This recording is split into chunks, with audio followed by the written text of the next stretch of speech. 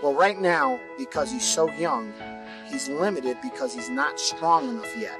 But as he matures physically and gets stronger, he's got to concentrate on the proper fundamentals and make the fundamentals a priority. And if he does, once his body catches up and he physically matures, he's going to be one heck of a great athlete, and I really mean that.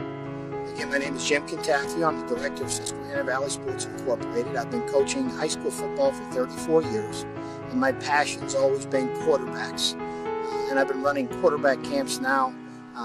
Officially, my business started in 1988, but I've been running them a lot longer than that.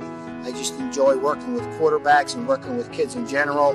It's a lot of fun to get out here and help kids and help them become better athletes and better human beings. Thank you, Coach, for having a good camp and for teaching us very well. And it was a good experience. I appreciate you coming, buddy, and I hopefully you take everything you learned here today, work on it very hard, so you can become a fine athlete that I know you're capable of becoming. Okay, buddy?